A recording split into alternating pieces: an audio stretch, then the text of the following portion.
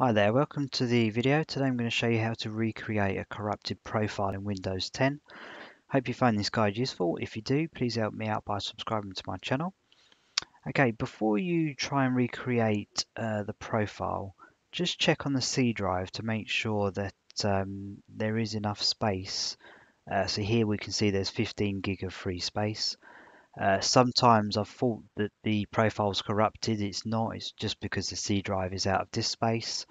So we can see here we've got plenty of disk space. So let's go and recreate the profile.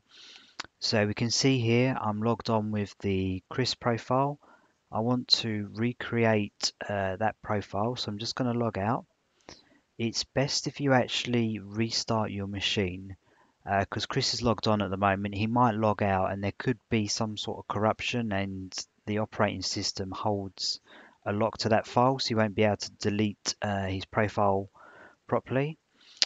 So restart your machine. When you log back in, don't log in as the profile that you want to recreate, obviously. You need to log on with a different login. So here I've got a JSON account. I'm just going to log in with this one.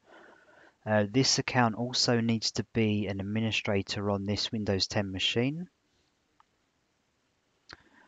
Okay, so we're at the desktop now. So the first thing we need to do is if you open up File Explorer, click on this PC, click on the C drive, go to Users. Then here we can see I've created it a couple of times already. But the Chris folder,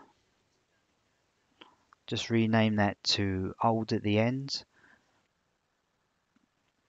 because when Chris will log on next, it's going to create a new Chris folder. You can see here for my JSON account, that's the folder that he uses for there.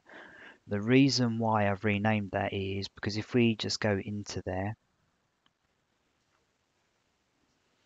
might be some files that he needs. So he might have, for example, some contacts. They might have put some files on their desktop. They might have saved some documents into my documents, which is this location. So make sure that there's no Chris folder and then close down File Explorer.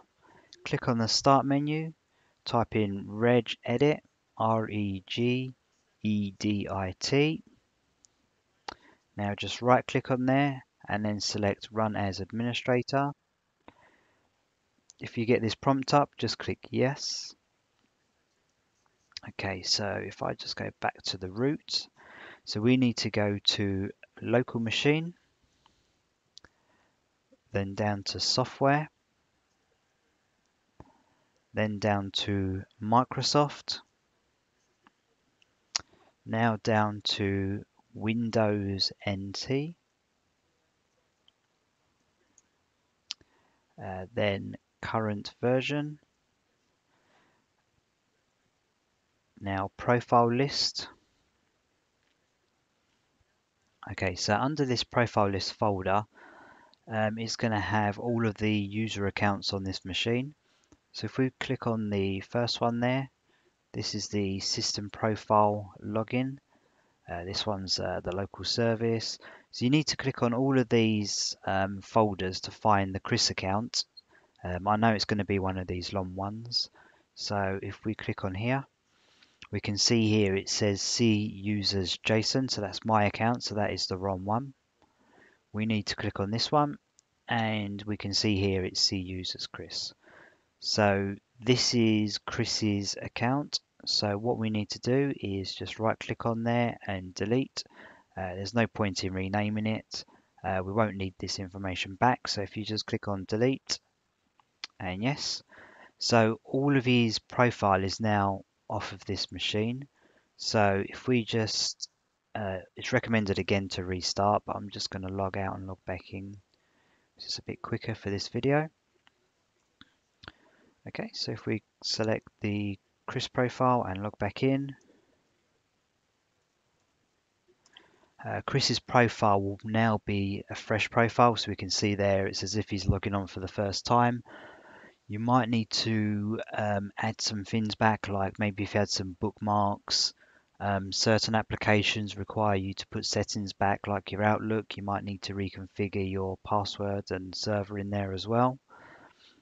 But as soon as you get to the desktop, it's going to be a fresh profile, and whatever issue you had before should now be resolved. If you have any questions on this process, please post them in a comment below and I'll be sure to help you out if you need it. But thanks for watching, and I'll see you in the next video.